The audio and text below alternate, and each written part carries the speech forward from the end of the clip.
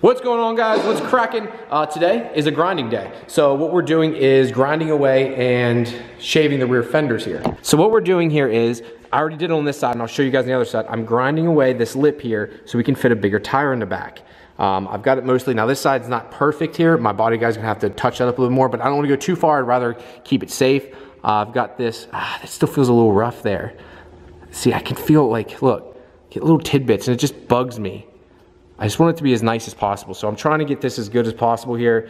This is very nerve-wracking in doing this, and then what we're gonna do is we're gonna undercoat all of this. I'm gonna clean this all off with a brake cleaner, wipe this all down, and hit this with black undercoating, because you can see the overspray of everything is absolutely trash, and that's just not acceptable to me, so we're gonna fix all that today. Okay guys, so drinking Keystone still, drinking a beer. What we're doing here next is, Sean's actually holding the camera, Sean GSX, you guys follow him on Instagram. We're going to be cutting this fender on the side. So what I had and did is, I just put a piece of tape. The reason for the tape is just to give me a line where I need to cut. It's not absolutely perfect, and I'll grind the rest off and smooth it out, but it's just to give me a line that I want to cut with. What I'm going to do here is use a cutoff wheel, cut off the big majority, and then take a grinding disc, which you can see right here, and grind the rest off and smooth it out. And then I'll take a Dremel, which I have over here, and get the last little bits, get any little hairs, any little hang-ups that I have, and finish it off with that. You're only doing the rear, we're not doing the front fenders. I never cut those, we only cut the rear so we can fit a bigger tire. I wasn't sure if I wanted to do this, but I figured if I'm gonna go ahead and paint the car, I'd rather do it now than after paint, just to be safe. So I'm just gonna go ahead and handle it now and get it figured out. Again, the best way to do it is just take a cutoff wheel, then we'll take a grinding disc. There's no real science to it, guys, so just watch and you'll see.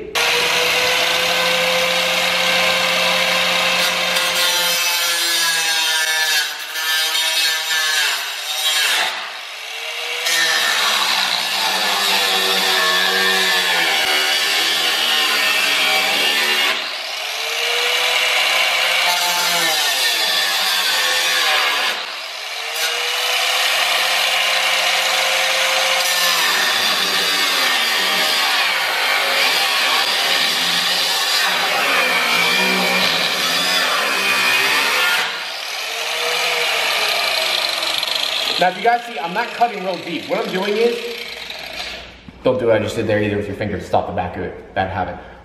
What I'm doing is kind of just like digging in so I get a line. So know how like when you take a pilot drill, right, you make that first little baby hole, right, to help pilot the big drill through to make a bigger hole. I'm just kind of making a line so when I go through this, it cuts nice and smooth. So I'm just kind of making like an edge for myself, and then I'm gonna go back through and actually cut through. Just makes it a little bit easier. That's my opinion. You guys don't have to do that. That's just how I'm doing it. This is my first time actually grinding these out. I've never done this before, so take this all for a grain of salt. I'm obviously wearing eye protection.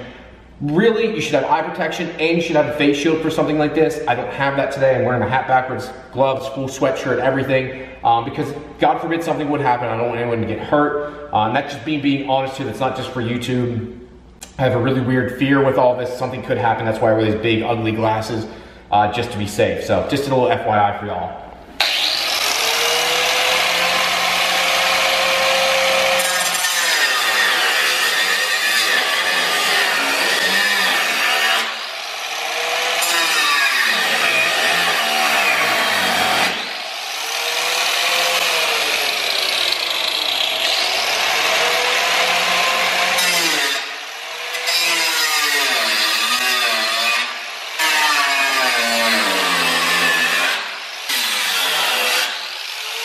You guys can see a spark fly. When you really start to cut, it really goes. So the smoke is from me hitting the tape, by the way.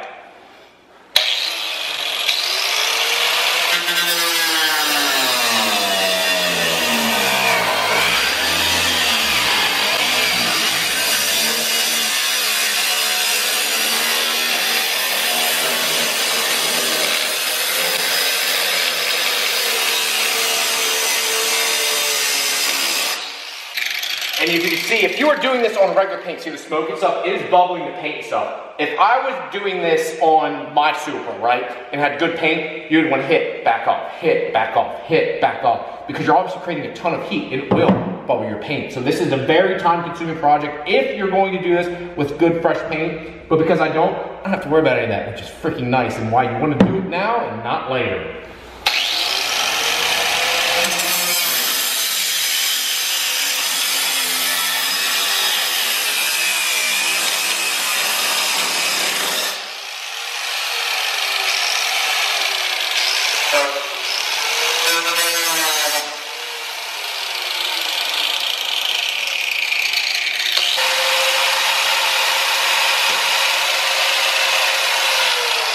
Gloves. You wouldn't want to be touching this with your bare hands. Always wear gloves.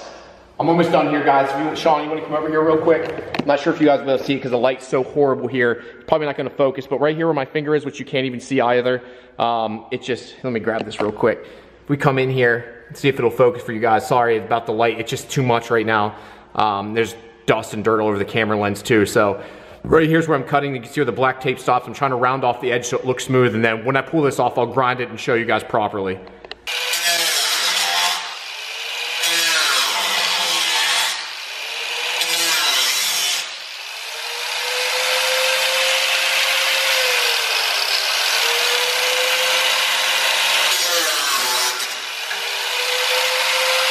My fear was I was going to hit that and smack me in the face. Yep. Alright guys, now put the grinding disc on, and what I'm going to do is just try to smooth all this out. This is the more tedious part, and then I'll take the dremel, and that's even more tedious. So.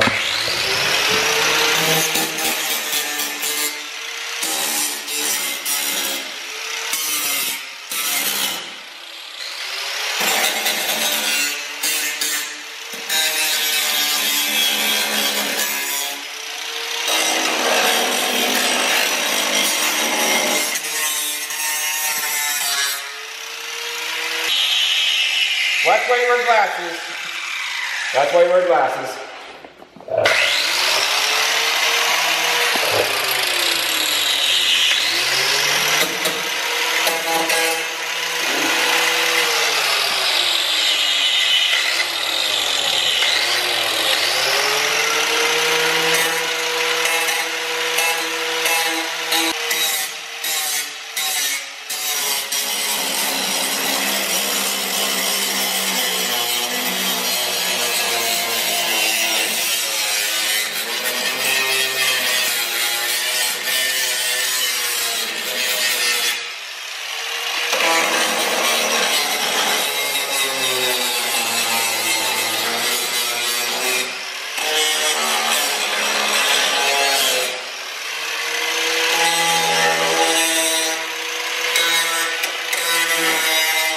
Alright guys, so Sean will come down here. I went ahead and sprayed this with a Duplicolor color. It is, I'm almost out of it actually. It's a professional undercoat. So they have a couple different types of it. This is the professional version. I figured for a couple extra bucks, it's worth it. It is rubberized, just an FYI if you see here. I'm not sure if it'll show up. Is it showing there, Sean? Is it showing on camera? You might have to tap the screen to focus in on it. There it is, yep. So if you guys can see there, it's rubberized coating, it's black. It is paintable, so if you want to paint another color, I'm not, but it is nice. This is like $7.99 or $8 at Advanced Auto, so if that's what you guys are looking for, I'm a big fan, obviously, of Advanced Auto, that's all I ever go to. But it makes it nice and black in here. And with this not being painted, you see I got overspray on stuff. Obviously, you want to take this off. For me, I don't care, because it's going to go to a body shop, and they'll take care of that. But look at all that. Nice and black in there now.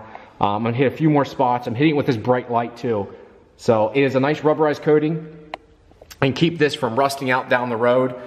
This is what I wanted. So look at that, looks freaking awesome. So now we gotta do the other side, and we should get done with this pretty shortly. Trimming this was a lot easier than I thought it was gonna be, so pretty freaking happy, and let's move on to the next step. All right guys, so for perspective, here's the black on this side, and that's a bright blue light. So there's the black on this side. Looks very good. I'm very happy with the way this turned out. It's going to dry a little bit more, but I'm very happy with that. The control tip on this is very good too. Again, there's some splatter there. Again, it's going to get painted, so I don't care. But if we come over to this side, you can see how dirty, nasty everything is. We already hit it with brake cleaner to get as much off to dry up any grease or grime that might be in here. Now I'm going to hit it with this rubberized coating and get this as black as possible and looking spiffy.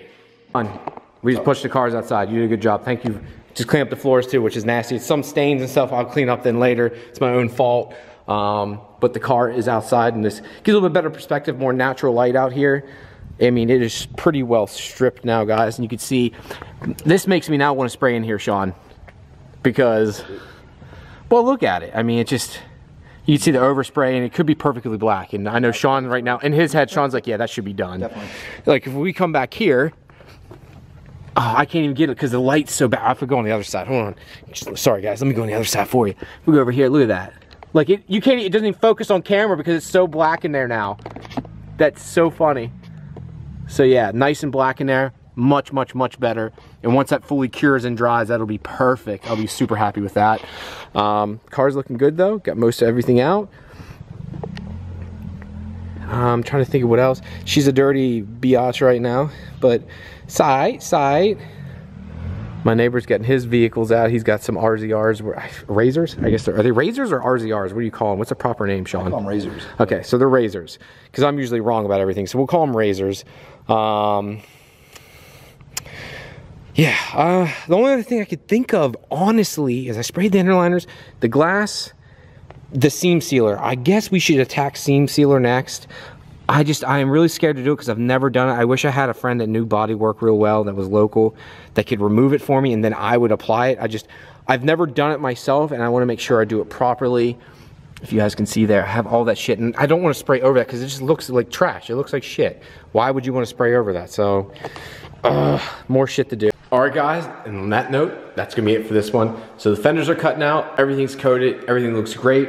I've got a couple more videos coming up for you here. Removing the glass, I show you guys how to use Port 15 to coat all your fenders and do all that. I've got a couple other things too. I've got some pretty bad things happen to me here. Kind of sucks, but I'll show you in the next upcoming videos. So if you guys have any questions, concerns, you know what to do, down in the comments, let me know. Thank you very much, and I'll talk to you later. Peace.